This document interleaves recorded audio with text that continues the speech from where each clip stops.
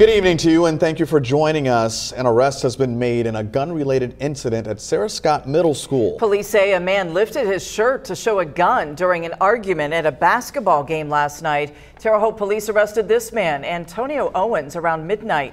He's charged with possession of a handgun by a felon. Police detectives worked this case well into the night. Police say there's no threat to the public at this time, but they have increased their presence at the school. The Terre Haute community is still talking about the chaos from last night's game. News 10's Hannah Fullman spoke to one of the referees. He gives us more insight into exactly what happened at the game.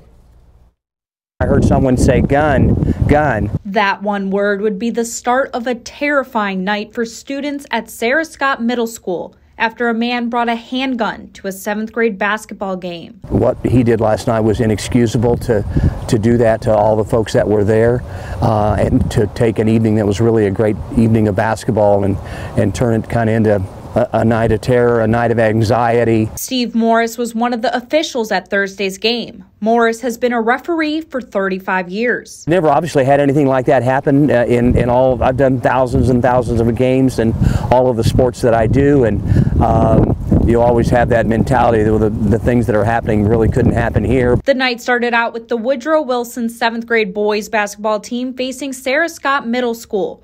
Morris says the night was going well until the final timeout in the last 8 seconds of the game. And then again I heard gun, gun, and by then everyone started coming out of the stands, the students, the parents, the fans. He says everyone went to nearby classrooms and barricaded themselves with desks for 20 minutes before the situation was given an all clear. It was evident that the students knew where they needed to go in a crisis situation, so I would have really good props to the staff and administration of Beagle County and of Sarah Scott particularly. The game was eventually called because of the chaos. At that point in time, it really wasn't important to anyone. Getting home and being safe and getting those hugs from mom and dad and brothers and sisters, that was much more important than the game that we were doing. Thankfully, no one was hurt, but Morris says he knows many students and parents are still shaken by this experience.